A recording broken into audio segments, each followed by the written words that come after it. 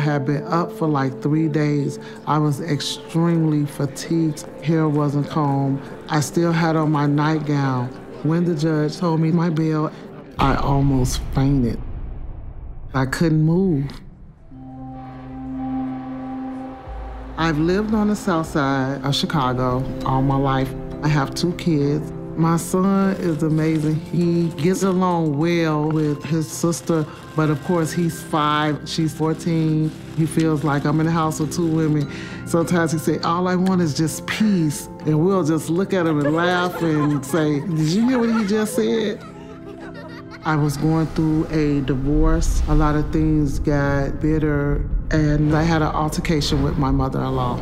I had no inkling that I was going to be arrested because I didn't start it.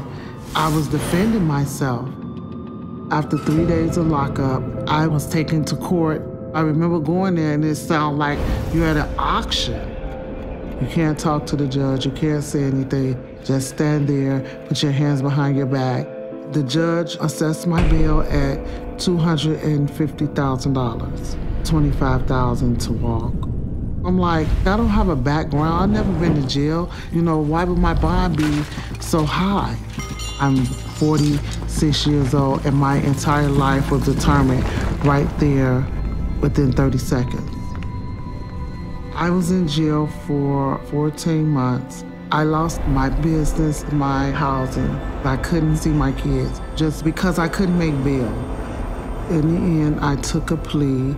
Not because I didn't think I could beat the case, but because I needed to be with my children.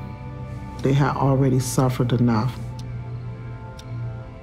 I don't think that society is really understanding when you incarcerate women, you're incarcerating the whole family.